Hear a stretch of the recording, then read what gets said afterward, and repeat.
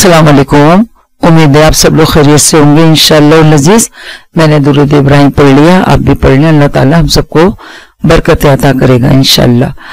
अच्छा भाई, आप मुझे सब्सक्राइब करें, लाइक करें, अपने दोस्तों से कहें, अपने रिश्तेदारों से कहें और क्या नाम है सब्सक्राइब करवाएं सबसे। मैं आपको कितनी मेहनत से और माशाल्लाह कितना उससे अपनी तरफ से तो पूरी कोशिश करती हूँ मैं आपको खुश करने की। आप भी मुझे खुश करें इंशाअल्लाह लजीज, करेंगे, जरूर करेंगे।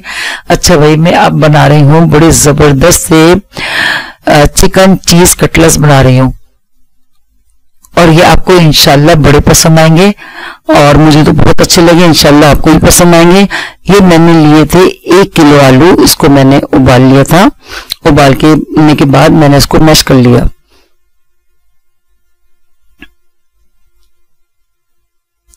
और कितना अच्छी तरह मैंने इसको मैश किया। अब ये एक पूरा ब्रेस्ट पीस था चिकन का और एक मेरे पास आधा था, यानी 3 मतलब एक पूरा था और एक आधा, यानी 1.5 हो गया। इसको मैंने 1 चमचा लहसुन अदरक डाल के, नमक डाल के, पानी डाल के अच्छी तरह उबाला और इसको मैंने मैश कर लिया। अपने हाथों से तोड़ा था इसको।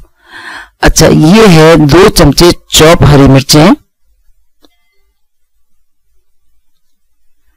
2 चमचे चॉप प्याज और आधा बंच जो था हरा धनिया का वो मैंने काट लिया, बारीक बारीक काट लिया इसको। और ये 1 नींबू, ये बाद में डालूंगी, इसको भी डालूंगी, आखिर में डालूंगी जरूर। 1 चमचा जीरे का, 1 चमचा कुटी हुई मिर्चें, लाल कुटी हुई मिर्चें, 1 चमचा कुटा हुआ धनिया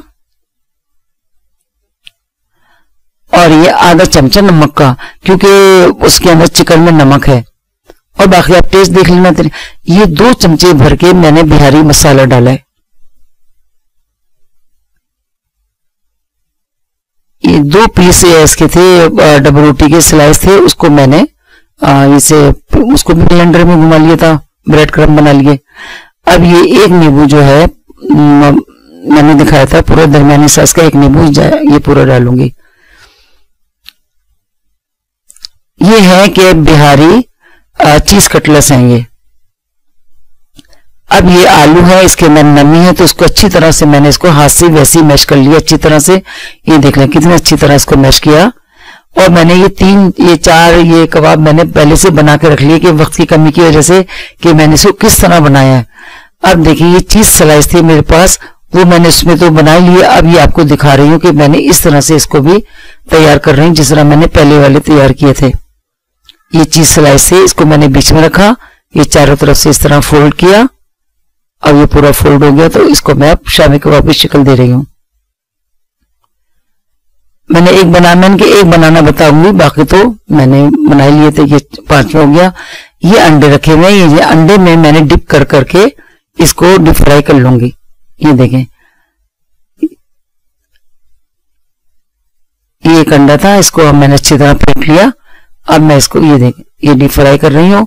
ये तो सारे पके हुए तो थे ही, बस ये जरा अंडा पक जाए। और ये माशाल्लाह बहुत मजे के, बहुत लजीज, इंशाल्लाह आपको भी पसंद आएंगे और आपको भी पसंद आएंगे, आपके घर वालों को भी और आपके आने वाले मेहमानों को भी इंशाल्लाह। बहुत जबरदस्त। ये मैंने इसको बिहारी टच जो दिया है उससे बहुत मजा आया। एक नया मजा हो गया इसका, और चीज का मजा हो गया अलग से, मतलब बहुत जबरदस्त। और इंशाअल्लाह लजीज अगली रेसिपी के साथ हाजिर होंगी। अल्लाह हाफिज।